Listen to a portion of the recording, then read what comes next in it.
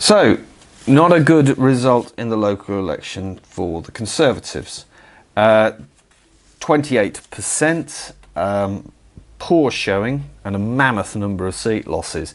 It's almost as though people were quite deliberately voting against Conservative candidates. Now, it's not often understood by people who haven't been involved inside party politics that actually the elections are organised quite differently between local, Euro, general elections, and then finally the referendum, which we had in 2016. It's quite difficult for smaller parties to stand in local elections because it requires organisation in every single ward in the country, and most small parties don't have that. Indeed, the participation rates even amongst the major parties are not particularly high. So I think it was only about 75% of seats, wards that were available, that were being contested, were actually contended by the Labour Party. About 97% were contended by the Tory Party, which meant that quite frequently Tories ended up being elected without any contest. In spite of that, they lost 1,300 seats. They remain a dominant party in local authorities, particularly those which have smaller wards and smaller electorates, rural and so on. But the Conservatives have the ability to organise in every single ward, so you would sort of expect that anyway. This was bad because it's a signal of where things can go for the Conservatives. It's bad also because now they face a European election in which they are part essentially of the right. And the right, across the EU, isn't interested in Brexit, well, certainly not alone. They have many other interests. And the key one probably is who is going to become the Commission President. Now, it has been decided over the past few years that the party that secures the most MEPs, that is the group of individual national political parties representing a stream of current of thought, that has the single largest bloc inside the European Parliament, will propose the Commission President to replace, on this case, Jean-Claude Juncker. And in the case of the Tories, that is a certain Manfred Weber, who is a Bavarian, South Germany, representing the European People's Party, which is an allied group of the British Conservatives. He is a Christian Democrat, and therefore he is a Europhile.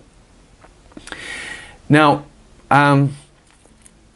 Manfred's views are particularly intriguing, I think, on the question of foreign policy and defence now being determined by majority vote.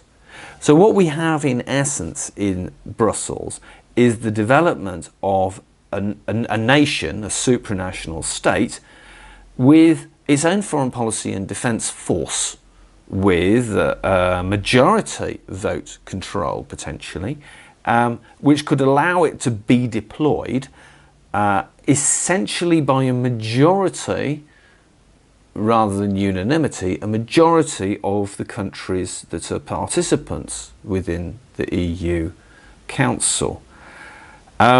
This was an original dream of Adenauer, who was one of the founders of the European Union. If we were to retain our membership of the European Union, even indirectly through things like tight agreements through the customs union, and the defence-related policies that are being signed up to under the withdrawal agreement at the same time, Britain might well be involved in making deployments alongside European Union forces, and it's not inconceivable they would be badged and accountable to the European Union and accountable back to European Union commanders. The idea that those are under majority vote at the EU Commission, at the EU Council, strikes me as really dangerous, particularly if we have interventions in places like Turkey and Syria and on the border between Eastern European Union member states and the Russian state. So this is Manfred Weber's agenda, and if there were a large number of Conservatives, I suspect they would end up voting as members of the European Parliament for Manfred Weber rather than his Socialist Party, SPD, Socialist Party alternative, the candidate from Holland, a certain Frans Timmerman. That is perhaps the hidden story of the withdrawal agreement and the customs union that the two major established parties here in the UK would like to sign us up to. What they are doing is agreeing, probably indefinitely, that we will participate in things like common defence procurement, common operations, and in due course a common European army, something that has long been on the agenda of the Europhiles as they create their superstate.